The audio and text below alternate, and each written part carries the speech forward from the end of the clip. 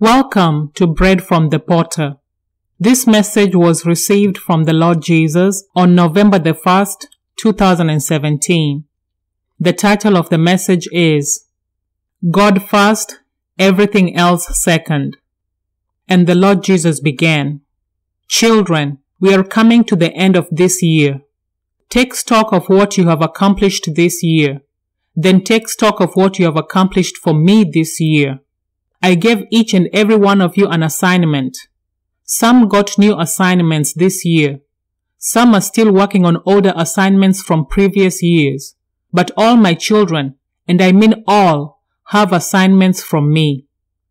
Even a newborn Christian has an assignment, most of which involves feeding on my word and growing daily in wisdom and truth, and applying those principles to everyday life, especially as pertains to your interactions with others.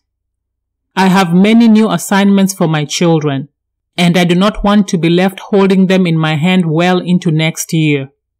Some of you should have been completed with your assignments earlier this year. Case in point, my servant here, Viola. But instead, you have dragged out your assignment throughout the year, and some will not be completed until well into the next year.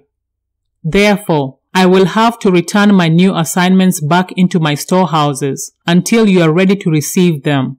Because if I give them to you right now, you will be so overwhelmed that you will not accomplish anything. Children, I want you to put in as much effort in my assignments as you do in your own personal assignments. Simply because you do not see me physically does not give you the right to put aside my assignments for other matters. My assignments are more important than anything else that you have to do, because they deal with first and foremost your own personal soul and spiritual growth, as well as those of the ones you have influence over, or who occupy your sphere of influence. Children, when will you learn that when you put me and my assignments first, then everything else will fall in place? I am not saying abandon your other responsibilities. No. That would be irresponsible of you. I gave you time and space to accomplish all. Learn to trust me and put me first, and you will accomplish all that you must accomplish. Trust me to teach you how to plan your days. Redeem the time. Make good use of the time given. Use wisdom, and believe me, I will pour out much wisdom upon you, and you will find yourself accomplishing more than you ever did before. The key is to put me first, and everything else will fall into place.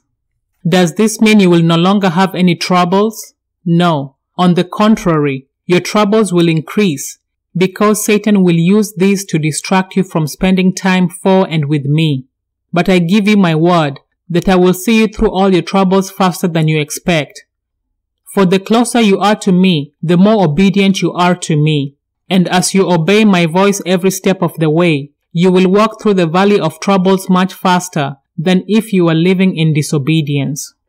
The disobedient ones always end up wanting to find their own way, and because they insist on using their own strength and wisdom, they end up wandering back and forth in the valley of trouble without finding a way out of it.